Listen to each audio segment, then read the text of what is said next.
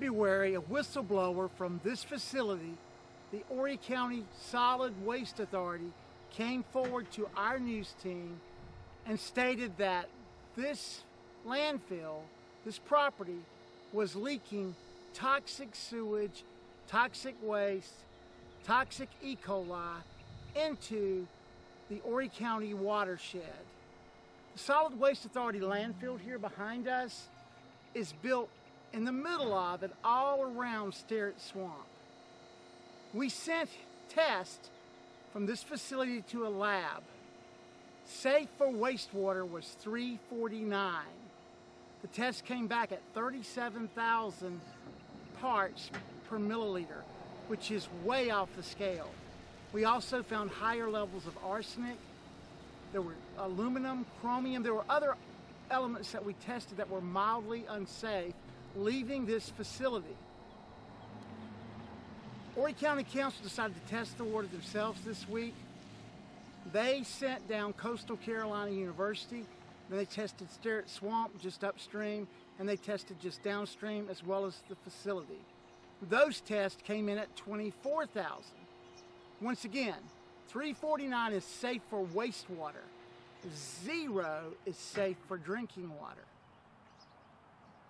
How do we keep these unsafe E. coli, these unsafe bacteria from leaving this facility?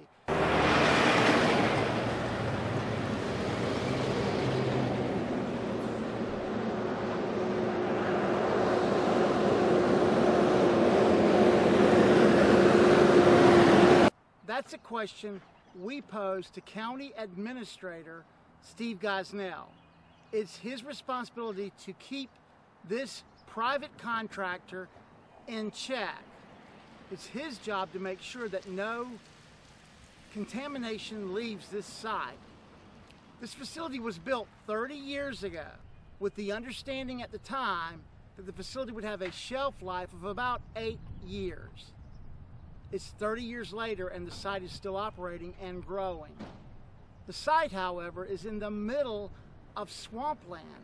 It is surrounded by and it is in the middle of Sterrett Swamp. That swamp feeds into the Waccamaw River. As of this airing, County Administrator Steve Gosnell has not responded to us. Gosnell once worked for Danny Knight, who heads this facility. There's a close relationship there. How are we, the residents, being protected by county government? That's where the problem really lies. This facility is inundated with garbage every day. That garbage is clearly leaking from this facility. While one sample does not indicate an ongoing problem, the samples that predate this do indicate an ongoing problem by the Waccamaw River keepers. And these samples are concerning. Previously, we've not been able to narrow down where the problem was. Well, clearly, the problem is here. Greater testing has to be done. Safety precautions must be put in place to ensure that no contaminants leave this facility. Plans right now are to grow the facility. With growth comes greater and greater responsibility. And these responsibilities lie at the feet of County Administrator Steve Gosnell. If Horry County residents believe that DHEC is going to take care of them on this matter, here's a history lesson for you. This is Wither Swash in Myrtle Beach. After 5 years of reporting the very high numbers of bacteria in this swash, what did DHEC do?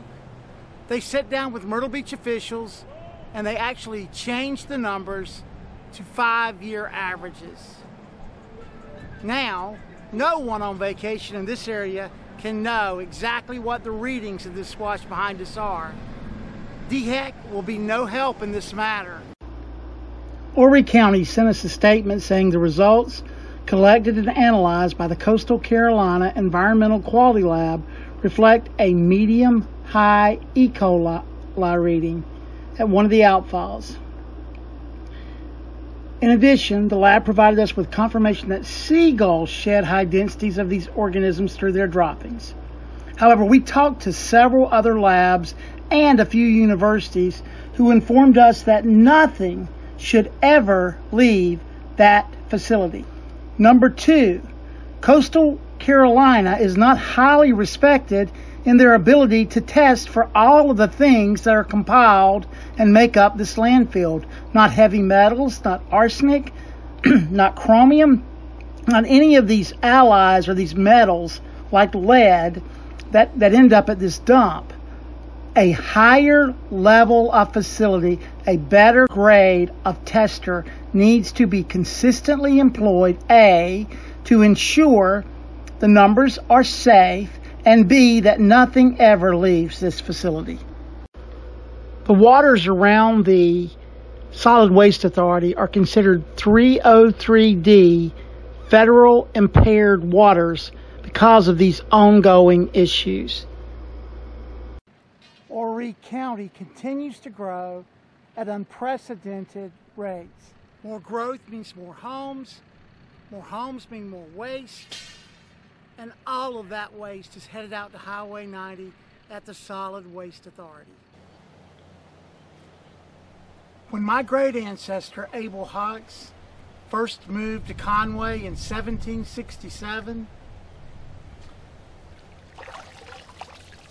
he could dip his hands into this water and drink and not worry about getting contaminated or sick.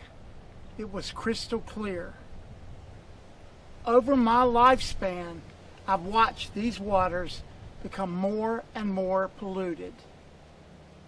I don't know about you folks, but I don't want to live in a third world Horry County where there's signs posted everywhere saying don't drink the water, don't fish, don't recreate, don't swim.